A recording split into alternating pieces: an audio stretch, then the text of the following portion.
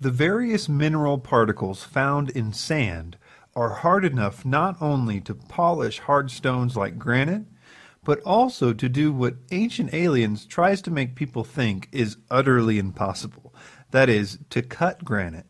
The Egyptians had a variety of ways to cut granite, mostly involving copper and sand.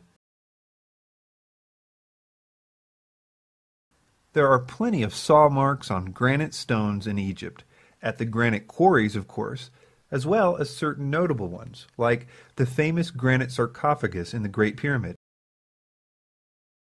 The person who was doing the sawing on the sarcophagus sawed for a while at the wrong angle before realizing his mistake and going in the right direction, which left a pretty big mark for us to study. These copper saws came in three basic styles. One was a two-person saw, like an old-time lumber saw. Another type was a small, handheld saw with a wooden handle. And finally, there was a tubular saw for making holes in granite and other stones. These saws are depicted in several Egyptian reliefs. Interestingly, they didn't require saw teeth to work. They only required sand to be placed between the saw and the stones. The sand was what did the cutting.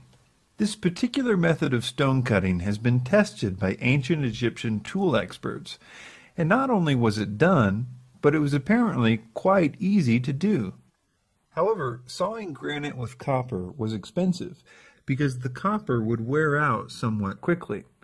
Therefore, you mostly see granite in ancient Egypt being worked with pounding stones, finished with grinders and chisels. The saw work was reserved primarily for royal projects, like that of the sarcophagus,